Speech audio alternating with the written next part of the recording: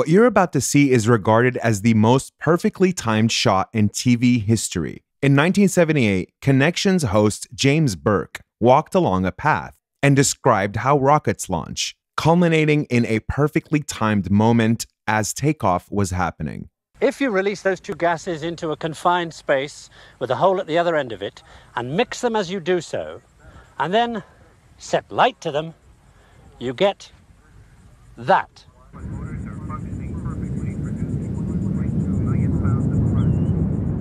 He said, "I wrote 10 seconds of words. It takes 1 second to walk in, 1 second to point, and 1 second to pull focus on the rocket. You can hear the countdown, so at 13 seconds, I stepped in and did my bit. We took it to the BBC and said, look what we did. They thought it was green screened. Amazing."